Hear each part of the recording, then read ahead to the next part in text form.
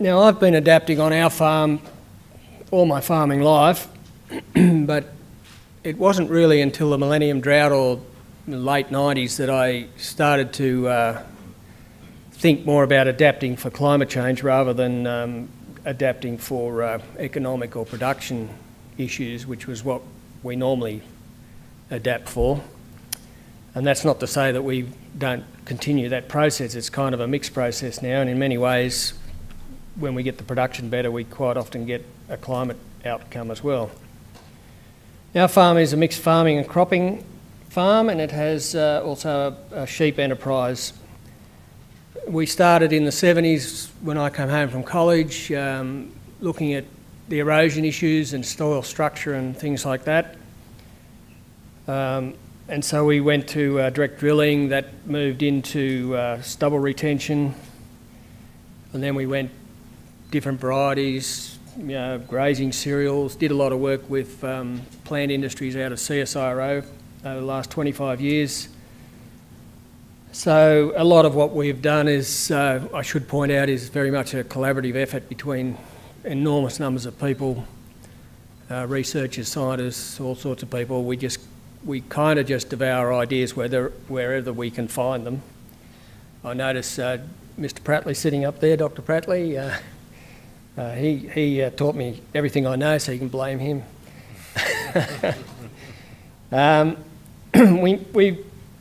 We moved on, and these days we're still doing sort of building on our adaptation, but we're starting to grow more hardier crops as the weather changes, and I've never grown much barley before. It's been a crop that's grown further west, but that's coming into our area now as well as it dries out.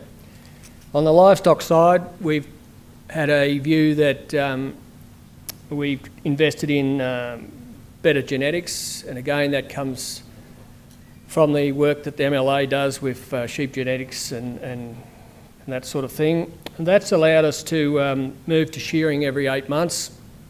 There are people that shear every 6 months, but we find 8 fits into our cropping program more easily. It also means that we don't have to crutch anymore, so we save that. The sheep tend to do better. Our lambing rates have gone up because of not carrying wool and generally being in better condition. So they're the sort of things that we're doing. So you've got all those sorts of adaptation, different machinery type stuff. I'll talk more about that. Now, you see from this graph that we've had various changes or major adaptations across industries. This is a graph done by Dr. John Angus and Dr. John Kierkegaard, but it flattens out, if I can get this thing to work. Maybe not. Oh yes, it flattens out there in the late 2000 and sort of 2000 period. Now,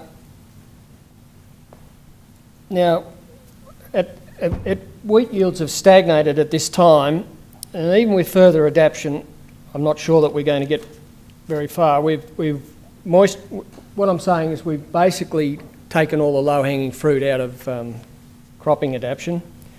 You know, we've gone moisture conservation. There was a time when we actually tried to grow fodder rape during the summertime in our area to use up the moisture because it was so moist back in the 80s. But that's changed considerably. Now we're trying to save every drop we can get. And the bigger problem is the increasing temperatures in the late spring, which is seriously affecting our yields. And from Stephen's talk, we can see how the frosts are increasing, getting later, and we're having to get our crops to finish earlier, and that puts us in a fairly tight sort of a bind at times. Now this is all an issue because in the early 90s, back at the bottom of that over here, where it's 90s, back here where this took off, it was estimated we were getting 35% of our potential yield we were actually getting in the bin. And over the last 20 years to 2015, we've lifted that up to 55%, even though climate's had an impact, and it is expected that we might be able to get it up to 80-85%. So, and it's usually thought that we'll get around 22 kilograms of grain for every millimetre of rain that falls. So that leaves us in a worrying situation, because if rainfall continues to decrease and we can only get to 80%, it's likely that the yields will stagnate even further, and that will make cropping extremely difficult. Now, wheat farm, it should be noted that some areas will benefit and some won't. I live on the slopes country, southwest slopes, just not far from here at Harden. And it's possible in areas like that, or maybe the wetter areas down near Geelong, which have struggled to grow crops because of too much rain, they'll benefit.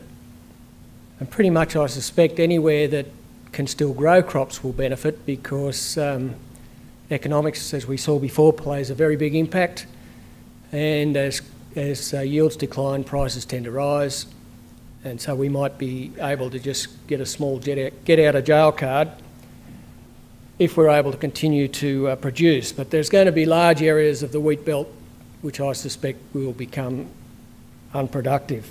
This also affects livestock industries in many ways, excessive temperature causing lower growth of pastures, lower growth rates of the animals, and maybe even cause death if heat waves are too long and too high. And the concept of preparing for droughts, or rain deficiencies as they are now called in New South Wales, is becoming considerably harder as the climate becomes more extreme. And we're sort of seeing an example of that this week in Queensland, where the guys up there have been dealing with a drought for a couple of years and they've destocked. And I was reading in The Land last month how they thought they'd be destocked by the end of March. Now they've had all the rain, they'll all have to rush out to expensive markets and restock again. I dare say they can only do that so many times before it becomes pretty futile. Now, whilst adaptation is absolutely necessary, I don't believe it's the core issue, which is now anthropogenic global warming, and that is human-induced global warming. And that's impacting our climate systems. And if we continue in this manner of believing that we can adapt our way out of the problem, I think we're being somewhat self-delusional. Now, before I go on, I'll just clarify the definitions that I'm going to use today. Now, they come from a lady, Karen O'Brien, which some of you may know, and that's her website.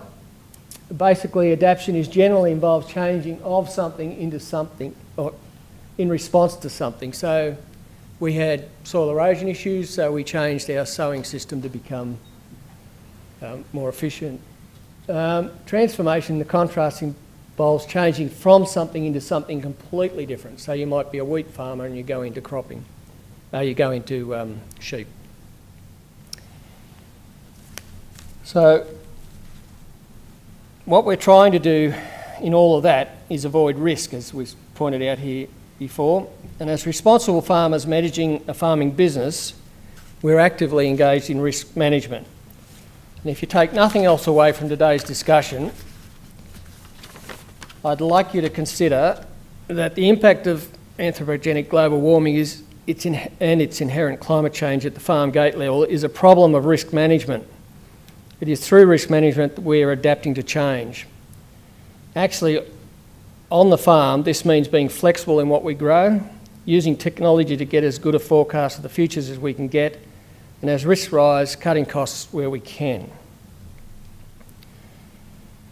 Right, as you can see from both adaptation and transformation involves change. However, transformation involves changing something is more than just a physical change, and I think fundamentally it's about thinking about changing the way we think.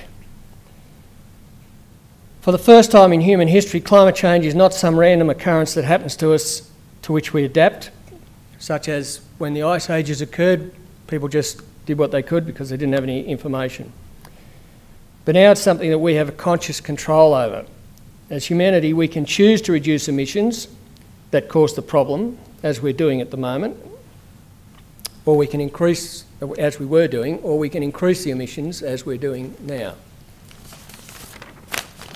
And surely I hear you say that we're not consciously choosing them? Well, consider this. Anthropogenic global warming is pretty much settled as a science. It's been known about for 150 years, and there isn't too much debate about the fact that the globe is warming. And I think we've agreed that it's gone up by nearly 1 degree at the moment. What we're really arguing about is how that warming is changing our climate and where it'll change it and what impacts that'll have. It could mean moving to drought-tolerant crops or more livestock in the mix, and as I hope in our area, we'll get out of jail, but I think marginal areas might have to transform. And this could cause considerable dislocation to rural areas. And of course, you've got an overlay over all of this of economics, land values, prices. Any one of these things could cause a serious problem. Might I suggest that the place to start in transforming our thinking about climate change is by getting serious about anthropogenic global warming and the greenhouse gases that drive the emissions. Now that's a slide which many of you will be seeing before. It's greenhouse gas emissions by CO2 by sectors of the Australian economy. It doesn't really matter what the percentages are, or for this argument I just want you to recognise the sort of the relative sizes.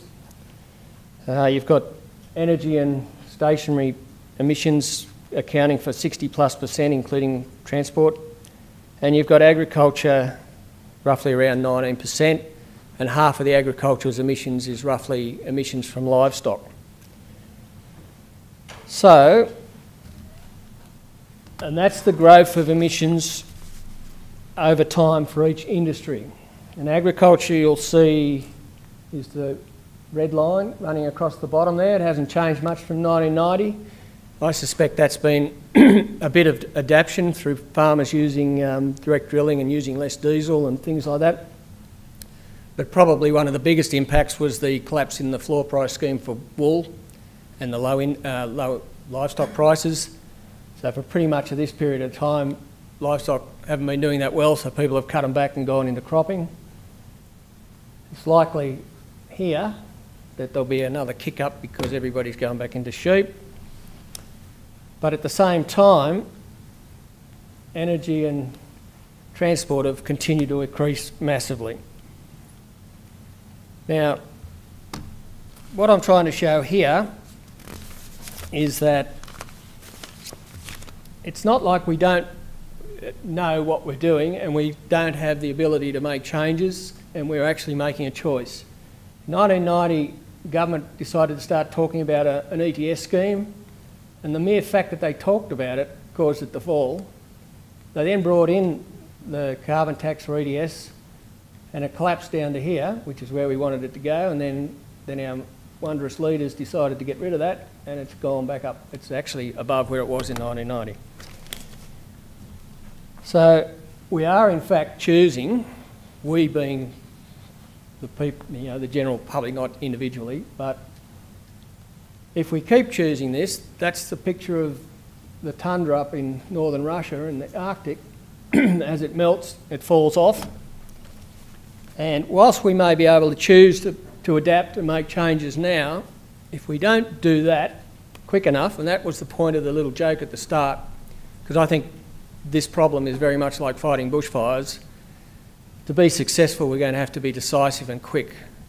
And if we just wait too long, we get into these feedback loops, and it may not be possible to take the action that we need. So on my farm and many Australian farms, we're adapting via new technology, and we're using a lot of data and such like. Now that's a picture of moisture meters on our farm. They're in real time, so I took that picture on the 23rd of February. What it shows you is the rainfall as it occurs and how it enters the soil. They're in 20 centimetre sections. And how we're using that is that, for simple reasons, when it gets below 100 mils, the crop starts to suffer. And it goes down about 3 to 4 mils a day if you don't get any rain in the spring. So we would normally put out urea about here last year, and we'd normally put different chemicals and insecticides and fungicides, all sorts of things. But we got to there and it's starting to suffer and there wasn't any rain forecast, so we didn't put that on. So then it collapsed completely. And what that sort of innovation allows us to do is save a lot of costs. Unfortunately, what it didn't do, the crop was about ready to harvest here, and it got that, and it got seriously weather damage. But interestingly enough, there's always a good side in farming, I love it.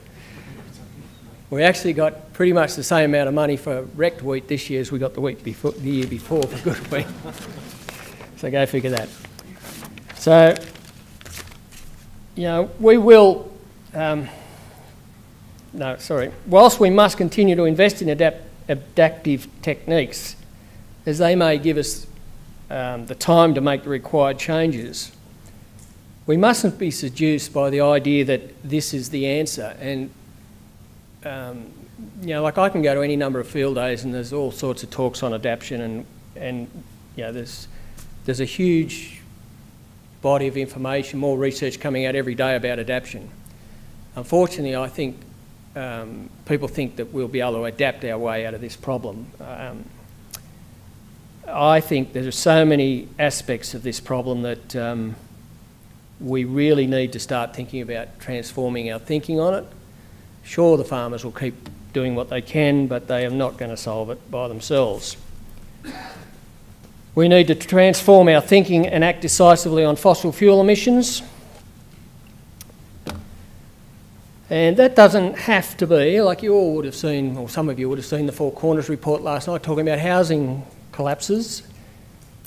We don't have to do these things tomorrow if we start now, but if we don't do it for 20 years, we probably are going to have to do them pretty smartly, and that's when the pain's really going to set in. So we need to act decisively, and we need to stop emissions before it gets too bad. Otherwise, we might get ourselves into a feedback loop that we can't actually solve. And the bottom line is the choice is ours or yours or however you like to describe it. But we do have the capacity to make the changes if we have the will and the desire to do it. Thank you.